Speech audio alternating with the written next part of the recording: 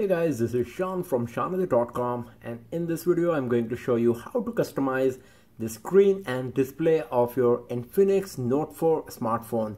So here we go.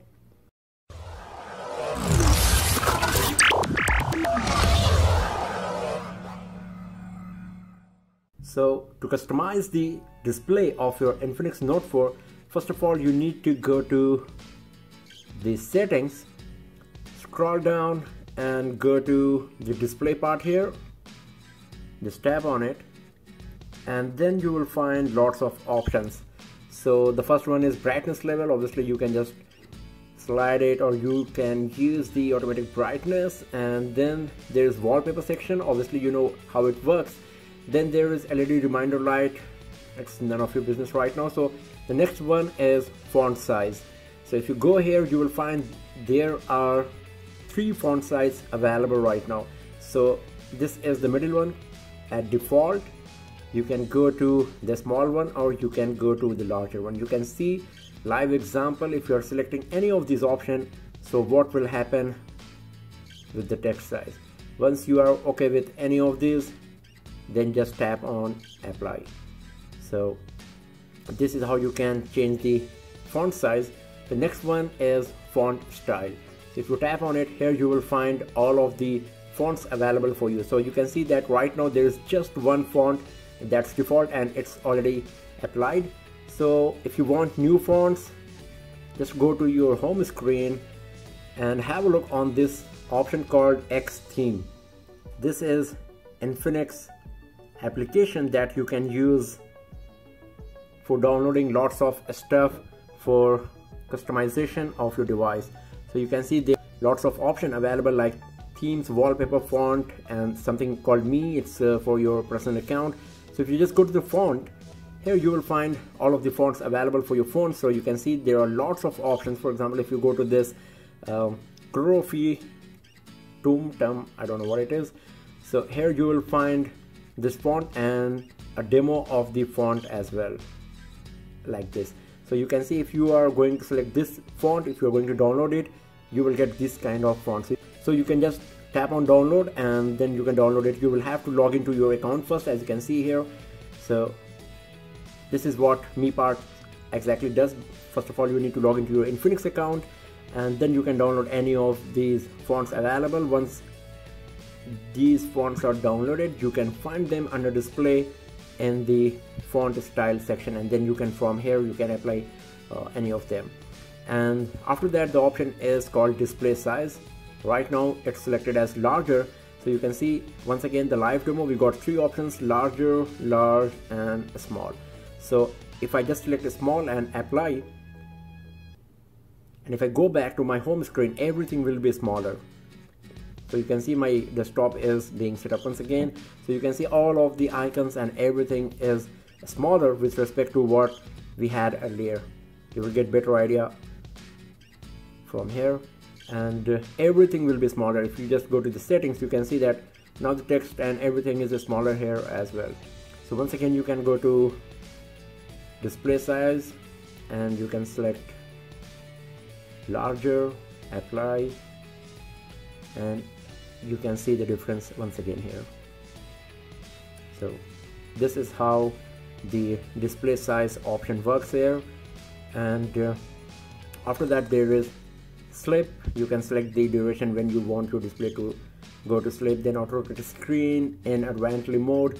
Then the last option is mirror vision. This is an interesting option because it lets you customize the display basically.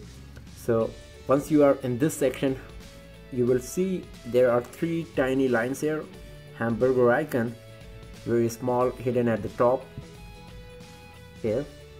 So just tap on this and then you will find lots of options on the sidebar.